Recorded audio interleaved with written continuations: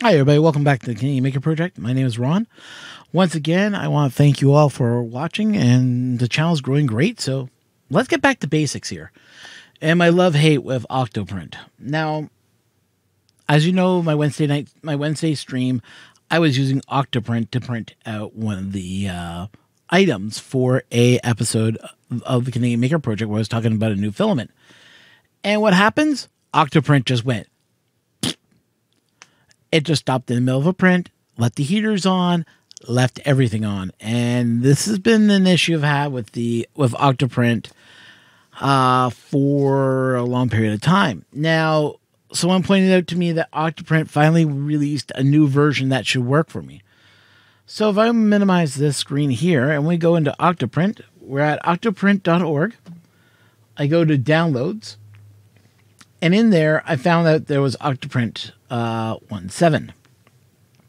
Now, from what I know, I have 1.6 or 1.5 I had. It's one of those two numbers. I know that much.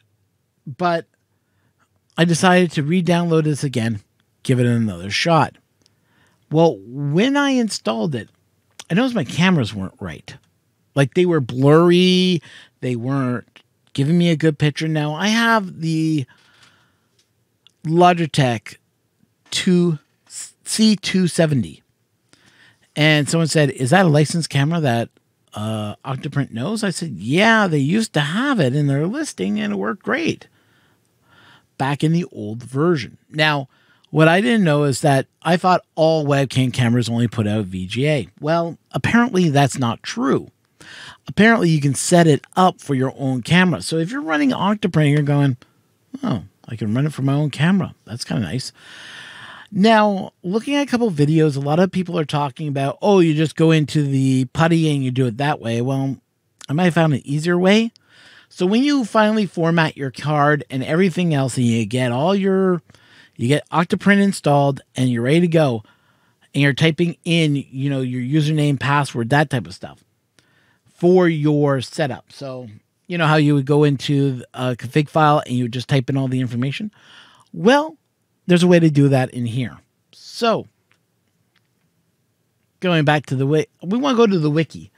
So go to more, hit on the wiki page. When you're in the wiki, what you want to do is go here and just type in webcam.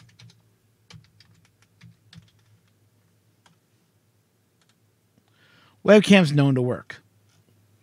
Now, these are all the webcams that they've ever tested in Octo Print that work. And I'm actually surprised that Microsoft webcams are still listed in here. But let's go find my camera. We got the 270 Logitech. So it's been tested by a few people, and they said they had luck with it. Now, right here is something interesting that I want you to pay attention to. The area I just highlighted. Those are values for that camera.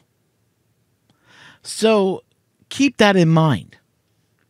We're going to go back to, we're going to open up my version of Octo Print. Now, I've already changed the information, but here it is on our,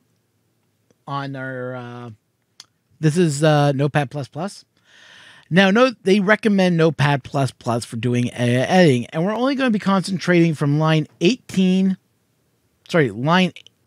7 to line 24. This is the area that we want to concentrate on to get your camera working. The other stuff, if you have a Raspberry Pi camera and everything else, then you have to go through a little bit more information. I don't own a Raspberry Pi camera, so there's no way for me to test the theories of what you have to program in to make that work. So I do apologize. I won't be able to do that. But let me minimize my window a little bit more because it's cutting off some of the information. There we go. So at the top part here, configuring which camera to use. Actually, you know what? Let me move me over here, and we'll just make myself bigger. Okay. So first part, configuring which camera to use. And you'll go in here, and you'll see that they're all with, have them all with pound signs. When you're going in here, first, edit each one separately. I tried to do both of them, and I just had nothing but headaches, and then I had to go in and set each one separately, and then it worked. Keynote. So, but if you know what you're doing, this will work in one shot. I've done it already now in one shot, and it seems to work great. So the first thing is you want to take out camera. So camera, you want to make sure that's set for auto. I had issues just setting it for USB. It kind of went wonky. Now, if you're using a Raspberry Pi camera, then you want to type in the RASPI. But for this, we're just going to leave it at auto. In camera, USB option. This used to say R 640 by 480 space minus S space 10. What it says here. This is the default. What you should do, take that out after this part here. Go to your GitHub or the OctoPrint wiki as a setup. Copy whichever one is there. Now, if you have like 3, pick one of these 2. If you only have one, just copy the full line and just put it in there, and it should work completely. I went with the 1280 by 420F with 30 frames. Once I put that in there, let's show you here. Bring that back up. Thank you. I accidentally hit the wrong button. So I put that in, and then I took out the pound sign. And it worked perfectly. And we're going to go to that camera right now, and I'll show you what it looks like. And so let's get the Raspberry Pi fired up. I'm going to take the card out of my computer, and I'm going to put it into the printer, and we'll get the printer going. And then you guys can see what it looks like. Let's go do it. And we're back. So we're going to go back to Octo Print here. So I'm just going to pull down my screen here. Oh, there I am. So I'm down at the bottom. Okay. So as you can see, we have it all set up. So I'm just going to go to my controls here. Something you want to do is go into your panel here. Go to webcams and time lapse. Make sure you turn this 16 by 9, not 4 by 3. If you got 4 by 3, I'll show you what it looks like.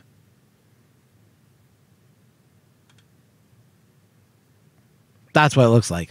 You got white on bottom and top. If you don't like that look, then you just go back into your terminal. Go back down to your webcam time lapse and just set it by 16 by 9. Save. And it looks great. Some of you might have a flipped version. Like I said, just go back in here.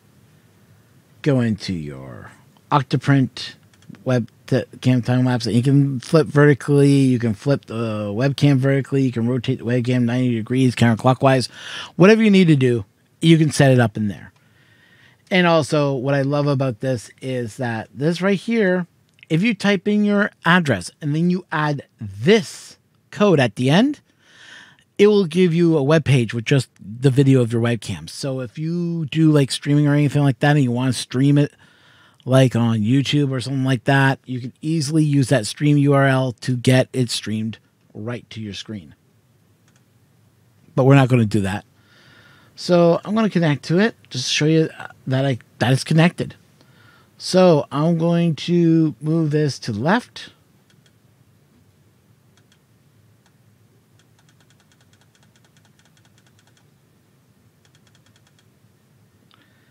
I can move it down.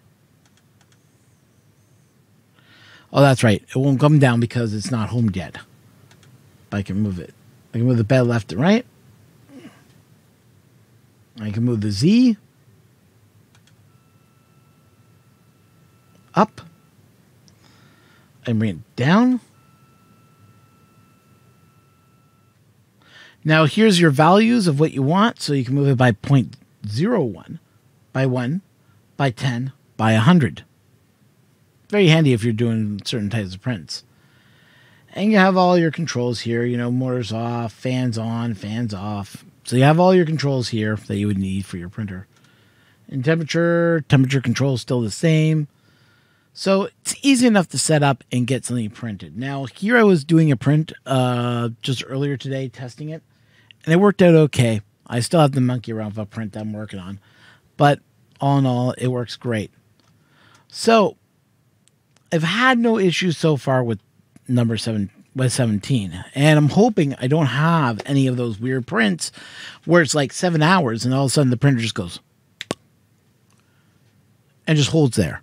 Does not do anything. Just the heater's on, all the heaters are running, but nothing's happening, which I've had happen before in the middle of a print. And I'm hoping that this version doesn't do that. Something else that I meant to show you guys, and I do apologize. Let's go back into OctoPrint here. If you're like me, you like doing print, but you don't want anybody knowing that you're using OctoPrint, just go into your handle here, go down to OctoPrint time-lapse area.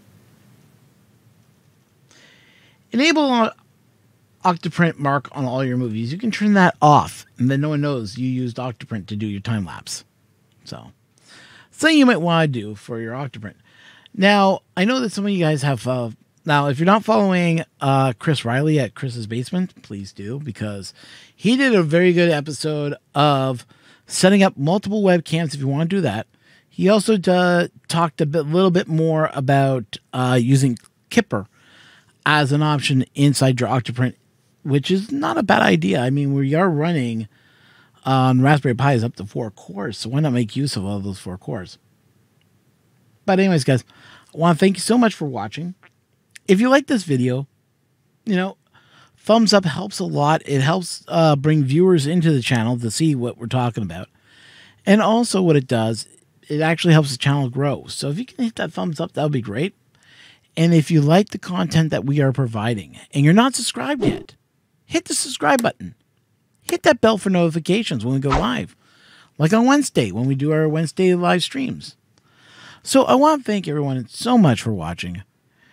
Hopefully this has been informative to you. Hopefully you haven't had a problem with the OctoPrint. I'd like to hear from you guys if you had any issues with the print beforehand, if you still experience problems with it.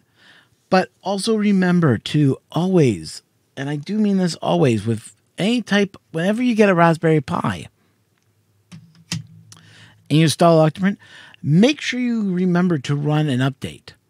Just to make sure you got the latest version of OctoPrint in there. It'll also update any drivers that are out of date for the Raspberry Pi.